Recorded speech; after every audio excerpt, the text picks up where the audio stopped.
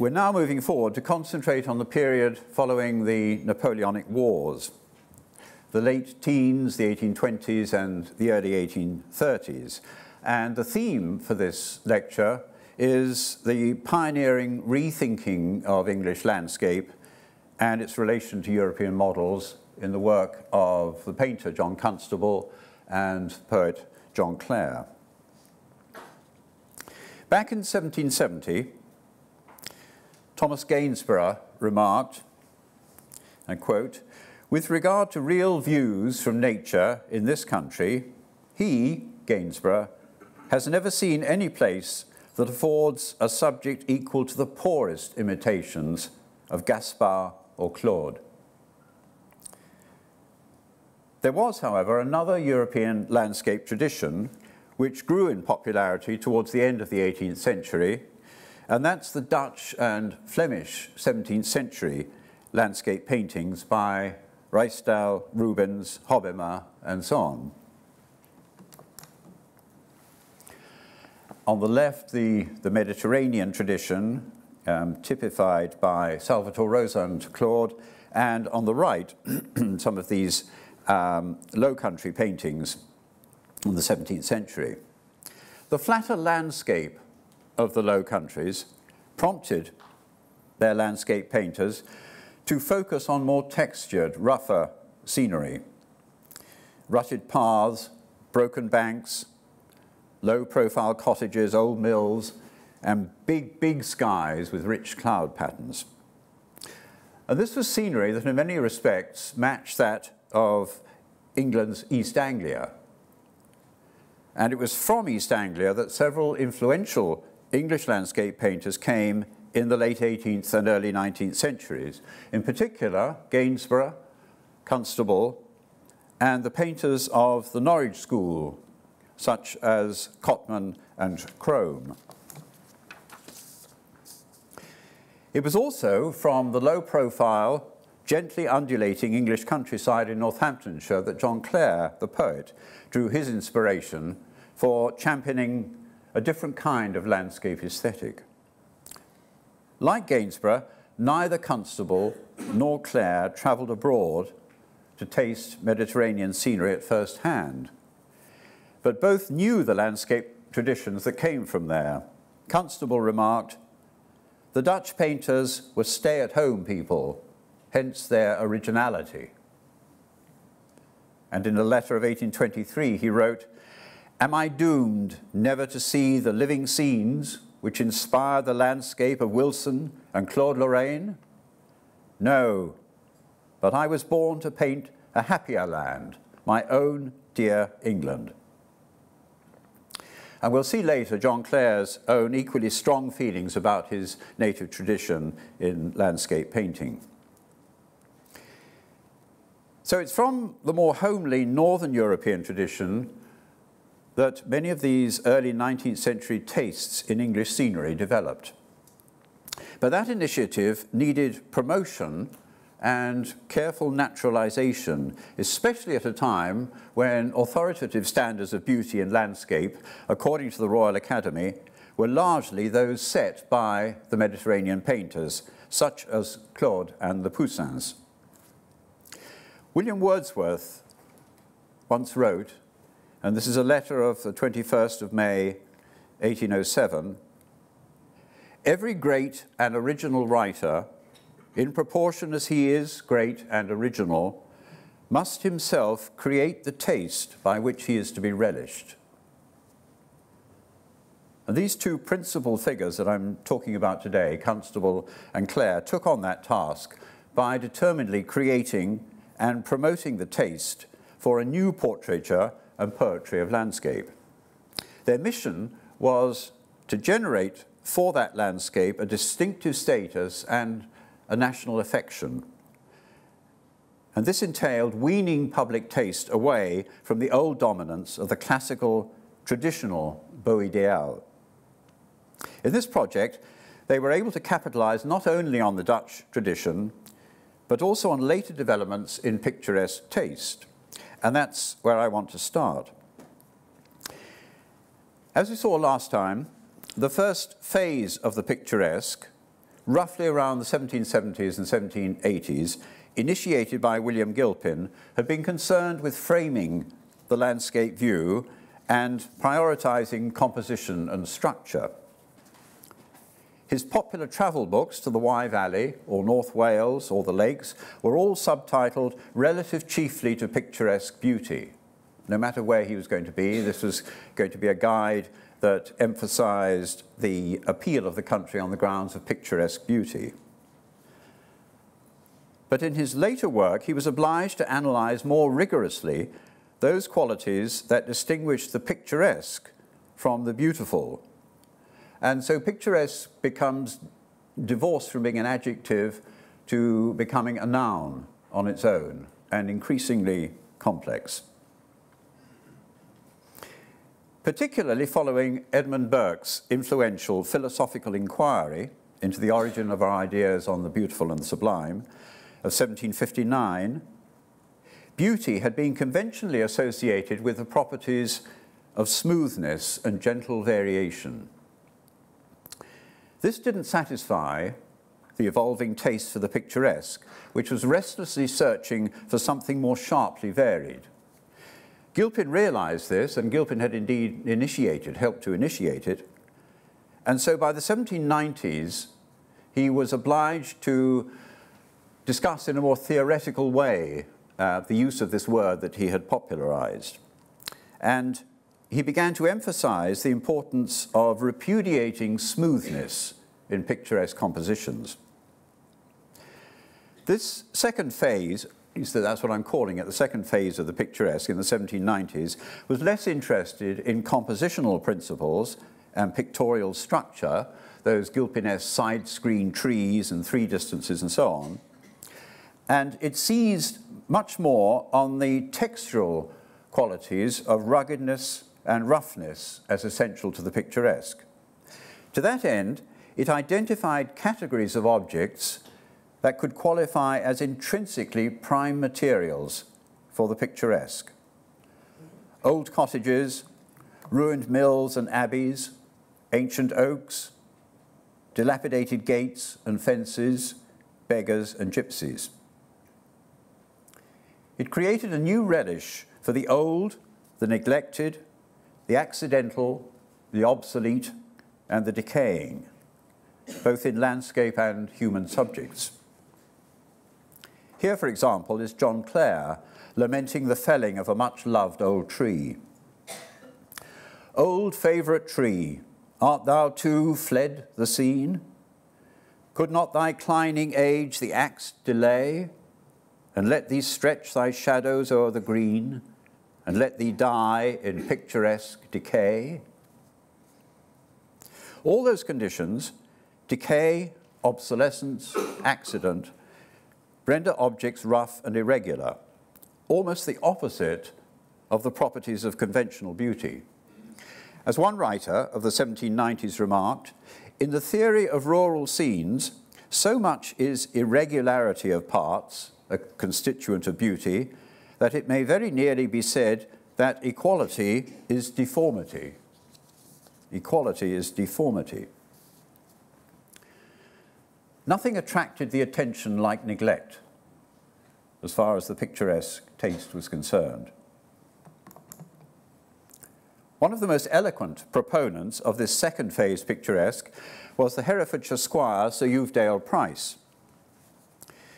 Price was a garden designer, but one whose principles were vehemently opposed to the prevailing capability Brown type of landscaping.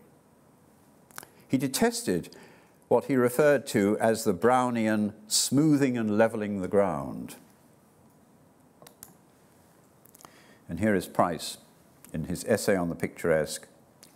The moment this mechanical, commonplace operation by which Mr. Brown and his followers have gained so much credit is begun, adieu to all that the painter admires, to all intricacies, to all the beautiful varieties of form, tint, and light and shade, every deep recess, every bold projection, the fantastic roots of trees, the winding paths of sheep, all must go.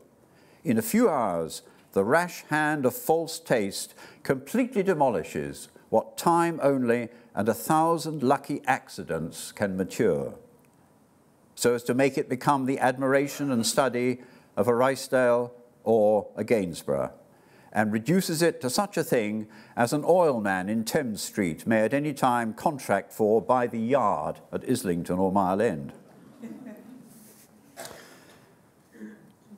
Uvedale Price's father had been a friend of Gainsborough, hence the invoking of Gainsborough as a standard bearer of the new tastes. Price's essay on the picturesque, to some extent, a deliberate response to Gilpin's 3 essays, where Gilpin is obliged to start working on his ideas about the picturesque. That was in 1792, Gilpin's 3 essays.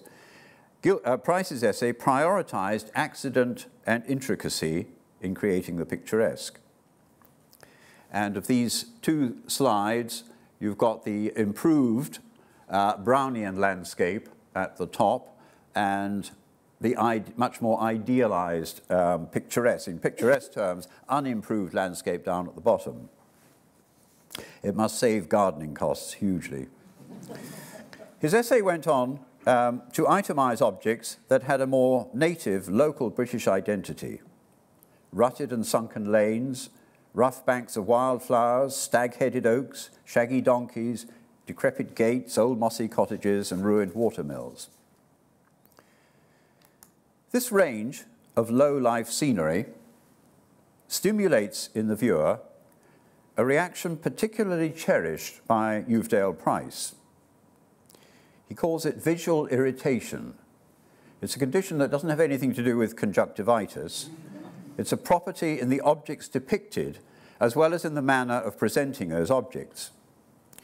It's an aesthetic criterion in which sight becomes an extension of touch, so that the spectacle of rough textures constitutes an almost haptic stimulus to the eye, a kind of touching stimulus to the eye.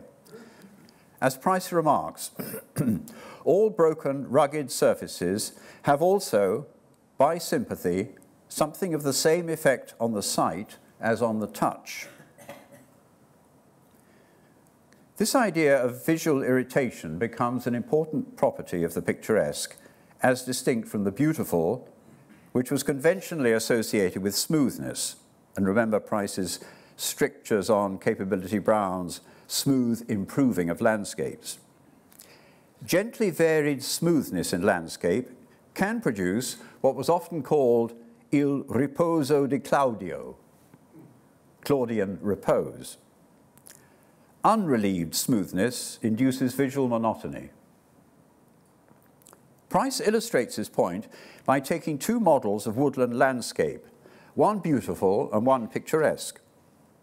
The beautiful woodland scene opens up a grove with smooth and level turf, surrounded by flourishing trees, free from any tangling undergrowth, and a gravel road winding gently through the scene. Demure and slightly dull, in his view. The contrasting picturesque version, as in this detail from Gainsborough's Cornard Wood, introduces forests with, I quote, wild tangled thickets opening into glades, old stag-headed oaks and twisted beeches, the irregular tracks of wheels and the footpaths of men and animals. And all of this, together with the, quote, intricacy of the objects and the effects of lights and shadows, generates a high degree of activity for the eye to cover in negotiating the visual terrain. From all this, it appears, this is Price now, from all this it appears that as a certain degree of irritation or stimulus is necessary to the picturesque, so on the other hand, a soft and pleasing repose is the effect and the characteristic of the beautiful. Some kind of reconciliation of the irritant stimulus of the picturesque with the calming effect of the beautiful was what Constable confessed he aimed for. And I quote from a letter of August 1824, "Freshness and sparkle with repose, repose underlined, which is my struggle just now. Freshness and sparkle with repose, which is my struggle just now. This idea of irritation suggests affinities between Clare and Constable in the way in which each handles his medium. They have in common a textural sensuousness about their work in poems and paintings. John Clare's language, with its occasional Northamptonshire dialect words, often has a distinctive auditory quality, a densely onomatopoeic roughness and richness of sound in the descriptions of natural scenery. And we could see it as a literary counterpart to the sensuous effects in Constable's handling. To try this out, and you may think this is completely off the wall, I'm going to take some lines from Clare's sonnet, Emmonsale's Heath in Winter, and put them beside a detail from Constable's The Vale of Dedham of 1828. I'll read part of Clare's sonnet.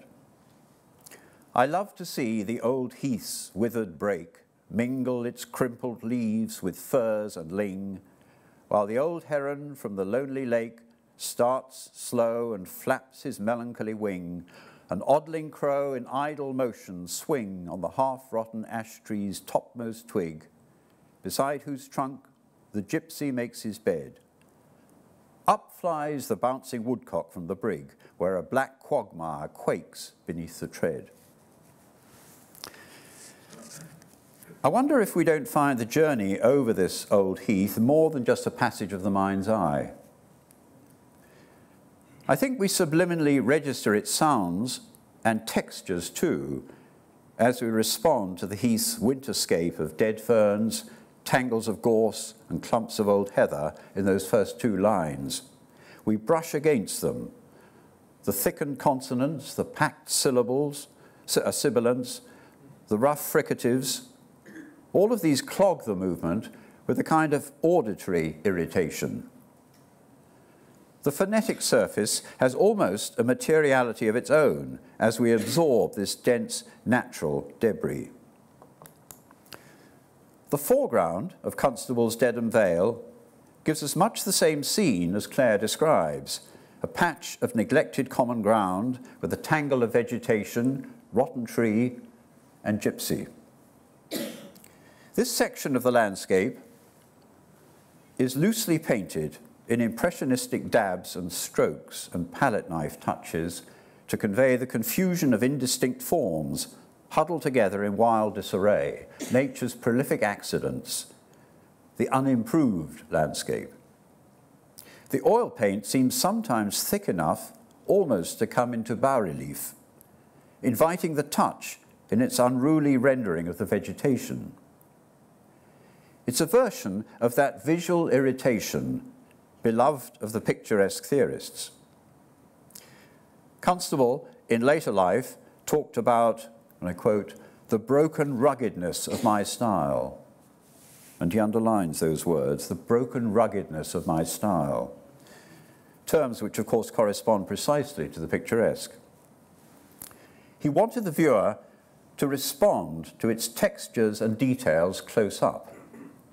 Some of his paintings were strategically hung in a Paris exhibition on the assumption that they should be seen at a distance. Constable wasn't present in Paris when they were hung. They should be seen at a distance, according to the exhibitors, thereby resolving some of the roughness of the colours. This was their rationale for hanging it in this way. This was a mistake, said Constable. And he was relieved to hear later that the organisers had acknowledged the richness of the texture and the attention to the surface of objects in these pictures. And that's a quote from Constable, a letter of December 1824. They have, he said at last, acknowledged the richness of the texture and the attention to the surface of objects in these pictures. Constable, like Clare, wanted to reproduce not just the visual record of English landscape, but its broader sensory, affective impact. And he succeeded. His old contemporary, Henry Fuseli, said that Constable's Suffolk lanes and breezy, cloud-laden skies made him, quote, call for his greatcoat. Another friend came to Constable's studio to commission a landscape so that he could, quote, feel the wind blowing on his face. A considerable break, this, from the smooth brushwork of a Claude, or indeed the equally smooth rhyming couplets of Clare's 18th century predecessors in poetry. Clare's language draws attention to the phonetic texture almost as much as to the motif. And so with Constable, the surface texture and materiality is part of our landscape experience.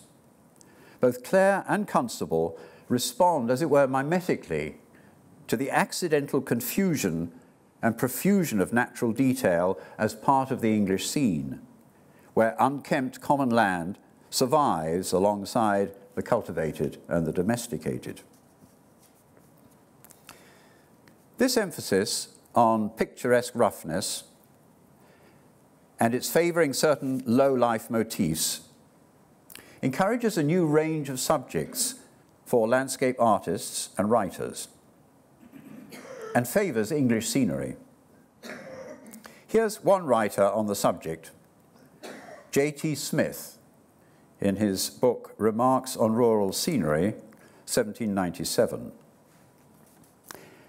Palaces, castles, churches, monastic ruins, and the remains and even vestiges and conjectural situations of our ancient feudal and ecclesiastical structures have been elaborately and indeed very interestingly described with all their characteristic distinctions, while the objects comprehended by the term cottage scenery have by no means been honoured with equal attention. And this, it should seem, merely because, though of equal excellence in the scale of picturesque beauty, that beauty happens not to be of the heroic or sublime order. Smith is alluding here to the conventional hierarchy of the genres, which elevated to the highest rank of value the genre of history painting with its focus on heroical, historical, religious, or mythological scenes. Something that Claude managed to do in his paintings, because in the foreground of these sumptuous, seductive landscapes, there's always some biblical episode or historical or mythological episode. But within this hierarchy, landscape as a genre was some way down the ladder. And then, within that lowly landscape category, cottage scenery, which was neither conventionally sublime, nor beautiful, nor associated with heroic moral nobility, would have been near the bottom. So you can see what a formidable task it was to attempt to elevate humble English rural scenery, and this is what Constable was up against. John Smith, the author of those remarks on rural scenery, is our conduit to Constable, on whom I'll now concentrate for a little. Smith was known as Antiquity Smith because he published a very popular book, The Antiquities of London and its Environs, in 1791. He was an amateur artist, a writer, and latterly keeper of prints at the British Museum. He met the 20-year-old John Constable and his family in 1796, and he briefly mentored the budding painter. Constable helped to raise subscriptions for the publication of Smith's Remarks on Rural Scenery and produced for him some drawings of local Suffolk cottages, some of Constable's earliest drawings. Smith sent prints of Dutch landscape drawings and some of his own copies of these to Constable and encouraged him strongly to copy Ruysdael and Waterloo. Waterloo spelt Waterloo. Constable spoke of one of Smith's copies of a Waterloo etching as one of my earliest preceptors. So Constable is being brought up on this Dutch tradition. Smith also asked Constable to undertake some research on his fellow East Anglian, Thomas Gainsborough, who had died in 1788. The young Constable just move that on. The young Constable revelled in the remit when touring the countryside near Woodbridge in Suffolk. And he wrote back to Smith with great enthusiasm, "I fancy I see Gainsborough in every hedge and hollow tree." The Dutch school models and Gainsborough's paintings didn't monopolise Constable's apprenticeship in landscape. At the same time as he was assiduously copying Ruysdael and Waterloo, he was able to study and imitate an exquisite small Claude painting owned by the art patron Sir George Beaumont. And this was Landscape with Hagar and the Angel, currently in the National Gallery. Constable was very fond of this, and it became a formative influence, for example, in his 1802 painting Dedham Vale, there on the right. Constable was fully aware of picturesque tastes and with the writers on the picturesque from a young age. In addition to Smith's influence, he had read Gilpin's 3 essays on the picturesque and Uvedale Price's essay. He knew the repertoire of rough old motifs that the picturesque had made precious, and he shared these tastes. In 1816, he and his wife, Maria, honeymooned in Dorset at Osmington, where there was an old mill. And this he sketched and later made into a painting. The mill burnt down in 1825, and this was very upsetting for Constable. He wrote back to Archdeacon Fisher, who told him about the end of the poor old mill. "I am vexed at the fate of the poor old mill. There will soon be an end of the picturesque in the kingdom." England was improving too rapidly. We can explore this combination of influences in one of his most famous paintings, a classic English scene, the cornfield of 1826. The composition and motif, I'll come to the actual 1826 one in a minute. The composition of the cornfield and its motif owe much to the Dutch landscape tradition, as well as something to Claudian structural principles. Here on the right is Constable's oil sketch of 1817 with a Hobbema for comparison. You can see how close they are in style. So Constable takes his motif from the Dutch tradition: rutted footpath, rich unkempt vegetation, detailed trees, dramatic sky, and especially in the later finished picture, he adds visual irritation in his handling to suggest a freshness and vitality in the brisk breeze and flickering light of play of light. Nearly a decade later, Constable returns to this 1817 Lane sketch to work it up into a finished oil for exhibition. And this becomes The Cornfield, 1826. He described the picture as an inland scene, quote, "a close lane kind of thing, with the trees shaken by, quote, a pleasant and healthful breeze." Constable, as I've said, was conscious of picturesque tastes, and it seems he then deliberately introduced some elements into this painting to satisfy such tastes. As he wrote to a friend, "I do hope to sell this present picture, as it has certainly got a little more eye salve than I usually condescend to give to them." He's most likely referring to the straggle of fencing in the foreground, the half-dead skeletal tree on the left, compared with the sketch's flourishing tree, the sheep, the old plough, and the broken gate. None of these appear in the earlier sketch. All of them are prime picturesque objects, both as textural features and pastoral elements. And I'm looking more closely at pastoral within this tradition in next week's lecture. But he was also presumably trying to conventionalize this uneventful English landscape, enough to win Academy approval. His hopes of making a sale of this picture and his willingness to add marketable eye salve for that purpose were not fulfilled. Extraordinarily, it was never sold in his lifetime. After his death in 1837, it was bought for the National Gallery and has remained there ever since as an icon of English landscape. John Clare gave a short list of some of his favourite English scenes in a poem entitled Pleasant Places, and you can see how closely his picturesque tastes correspond with what Constable has provided in the cornfield. And bear in mind the Constable places Dedham Church Tower right there in the centre in the background. Here is Clare. Old narrow lanes where trees meet overhead, path stiles on which a steeple we espy, peeping and stretching in the distant sky, old ponds, dim shadowed with a broken tree, these are the picturesque of taste to me. The lane itself, now Fenbridge Lane near East Berkholt, was one that had special personal significance for Constable. It was the route that he used to take to school when he was a boy. I think, and I'm sidestepping for a personal moment, I think I found the original site of inspiration, a double bend in Fenbridge Lane, at a junction with a smaller path coming in from the right, just hinted at in the painting.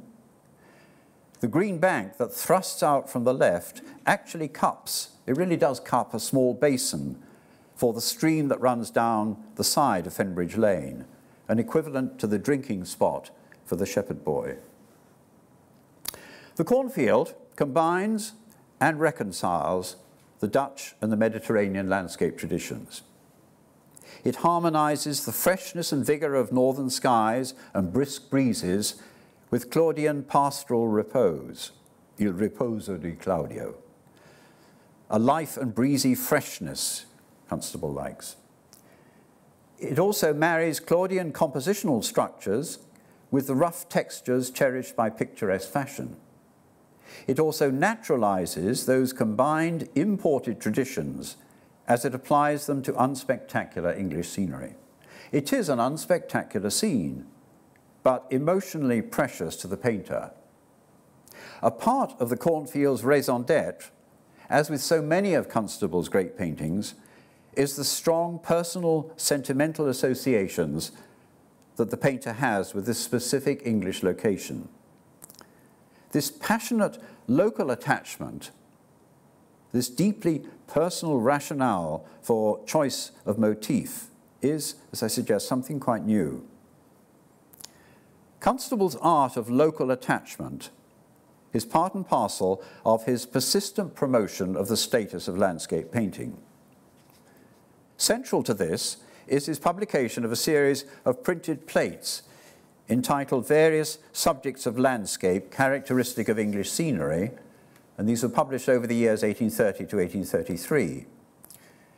It was a series of mezzotints based on his own paintings, and it gives him the opportunity to add text to his paintings of personally important places. The aim is spelt out as follows in Constable's preface: to increase the interest for and promote the study of the rural scenery of England, with all its endearing associations, its amenities, and even in its simple localities. The author may be pardoned for introducing a spot to which he must naturally feel so much attached. And though to others it may be void of interest or any associations, to him it is fraught with every endearing recollection. In order to promote the status of English home scenery, this project will include the most simple localities. The simplest localities and the most banal scenery, beautified anyway by the passion of personal attachment, can be rendered formally beautiful by the kind of pictorial treatment Constable is developing.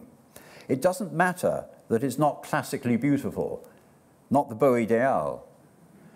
Constable famously remarked, "I never saw an ugly thing in my life.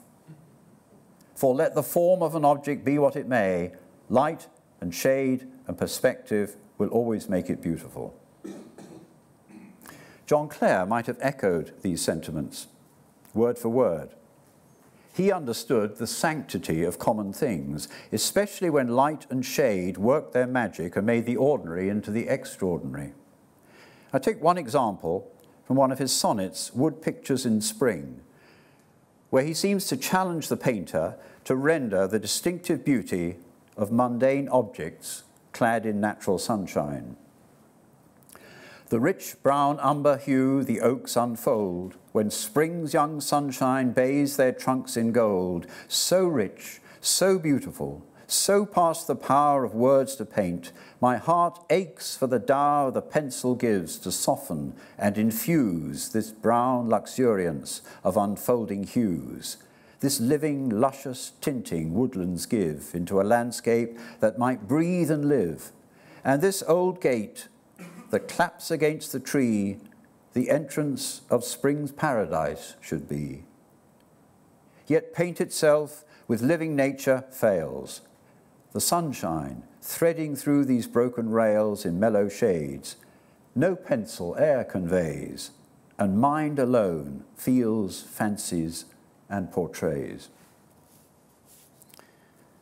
In this exquisite poem, the simplest local objects, a woodland of oaks in spring with an old gate, are doubly glorified, infused both with a golden umber radiance and with the passionate feeling projected by the poet. And the scene is transformed into paradise, this common scene. It responds to Wordsworth's rhetorical question in his preface to The Excursion, 1814. I read, "Paradise and groves, Elysian, fortunate fields like those of old sought in the Atlantic main, why should they be a history only of departed things, or a mere fiction of what never was? For the discerning intellect of man, when wedded to this goodly universe, in love and holy passion, shall find these a simple produce of the common day." Elysium is here and now. Back to Constable's publication, English Landscape Scenery. The first of the plates to be issued was a real challenge. It was indeed one of the most simple localities, hardly arresting at all in its own right, a portrait of Constable's birthplace and childhood home, and the picture includes the figure of a sketching artist. In a way, this is chapter 1 of Constable's autobiography. This candid declaration of personal motives is, I think, as I said, something quite new, and hence Constable's slightly apologetic tone. As this work was begun and pursued by the author solely with a view to his own feelings as well as his own notions of art, he may be pardoned for introducing a spot to which he must naturally feel so much attached. And though to others it may be void of interest or any associations, to him it is fraught with every endearing recollection. That and the sequence of landscapes that followed in the series of prints all had very personal meaning. Constable uses the word associations several times in that preface. It's a word that acquired some resonance in this period, and I'd like to say a little bit about it. If we accept the premise that the human mind at birth is a tabula rasa, blank slate, as propounded by the philosopher John Locke in 1690, a blank slate ready to be inscribed by the sensory and intellectual experiences of early life, then it follows that each individual grows up as the product of different sense data absorbed from accumulated experiences. According to association psychology, these sensations and ideas are then gradually processed and stored as associative clusters.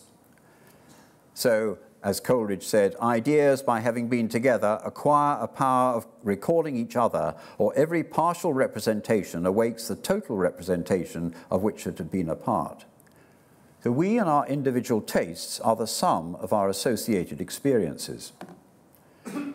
By the early 1790s, just around the time that the picturesque was being earnestly debated, popularized ideas about associationism and local attachment were being taken up by writers and artists. And I put up some of the key publications there. This is a passage from Samuel Rogers' Pleasures of Memory, the preface, just as a succinct summary. When ideas have any relation whatever, they are attractive of each other in the mind, and the perception of any object naturally leads to the idea of another which was connected with it. Hence arises our attachment to inanimate objects, hence also, in some degree, the love of our country. You can see how this now adds encouragement to writers and artists to focus more on the local and the native, on those environments charged with personal significance. This passage from Alison is something that Constable read and responded to strongly.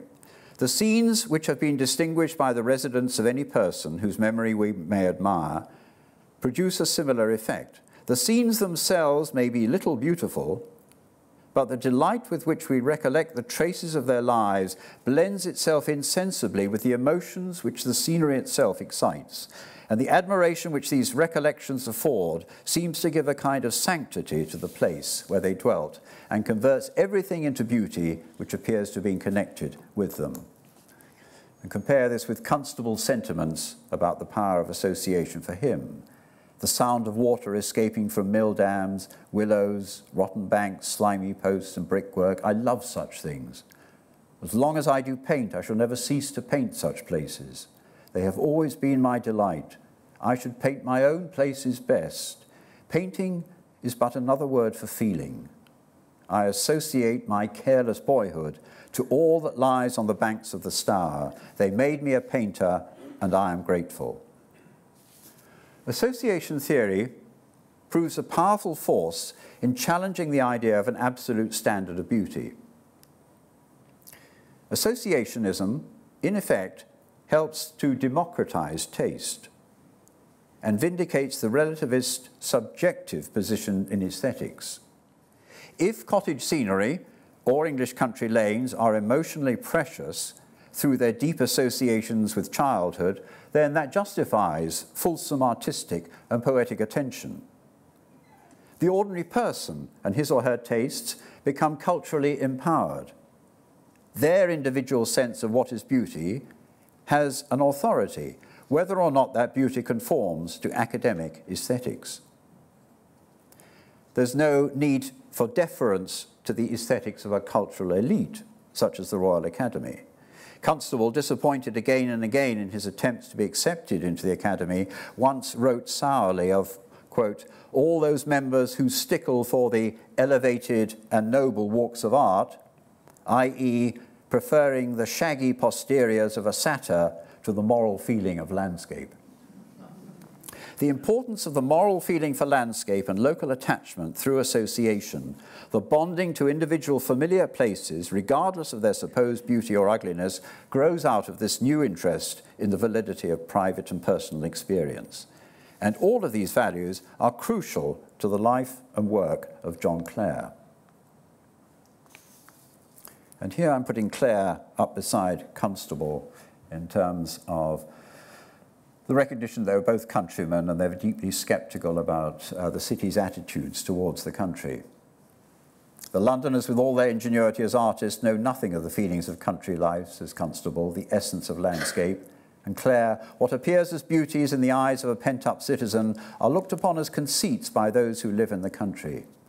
And even of Keats, as is the case with other inhabitants of great cities, he, Keats, often described nature as she appeared to his fancies, and not as he would have described her had he witnessed the things he describes. John Clare's intense devotion to the local, the native, the personal, and the neglected in English landscape is extraordinary. Clare asserts again and again what he considers beautiful in rural scenery. It's an idiosyncratic repertoire of motifs, as we saw in those lines from Emmonsale's Heath in Winter, and it constitutes a very deliberate challenge to the stale imagery of traditional pastoral with its imports from Greek or Roman mythology. Here's Clare writing, pastoral poems are full of nothing but the old threadbare epithets of sweet-singing cuckoo, love-lorn nightingale, fond turtles, sparkling brooks. These make up the creation of pastoral and descriptive poesy, and everything else is reckoned low and vulgar. In fact, they are too rustic for the fashionable or prevailing system of rhyme. And that mention of what is reckoned low and vulgar takes us back to the tyranny of that hierarchy of genres. Clare was marketed, as you can see, maybe, just here, was marketed as a Northamptonshire peasant. He had a passion for poetry and a profound feeling for the identity of specific places and of his roots in those places. In fact, this feeling for local attachment, for all these life-building associations, was so acute that the separation from his own home and environment may well have contributed to his mental breakdown in his early 40s. I'll give one example. This is from Shadows of Taste. Associations sweet each object breeds. The man of true taste loves each desolate, neglected spot that seems in labour's hurry left forgot. The crank and punished trunk of stunted oak, freed from its bonds but by the thunder stroke, as cramped by struggling ribs of ivy sere, there the glad bird makes home for half the year. But take these several beings from their homes, each beauteous thing a withered thought becomes. Association fades, and like a dream, they are but shadows of the things they seem. Torn from their homes and happiness, they stand, the poor, dull captives of a foreign land. The passage is dominated by the emotional drama of separation, and note how crucial this issue of association becomes. Clare loves each desolate, neglected spot that seems in labour's hurry left forgot. This fondness for neglected spots is something he shared with Constable and indeed with the picturesque theorists. Constable had written, "My limited and abstracted art is to be found under every hedge and in every lane, and therefore nobody thinks it worth picking up." These neglected spots correspond to the prime picturesque motifs that I've mentioned. But one can also think of the elevation of the neglected, their great mission, as a corollary to the artistic neglect of English scenery in the conventional tradition of landscape painting. Nobody thinks it worth picking up. That is, until these later picturesque theorists and tourists, and then Constable and Clare come along. Clare didn't know Constable, but he was devoted to particular painters who, as far as he was concerned, represented essentially the unassuming landscape character of his own environment. One of these was Peter de Wint. Clare wrote to him once, asking for, I quote, "one of those rough sketches taken in the fields that breathes with the living freshness of open air and sunshine," sounding very like Constable's ambitions for the cornfield.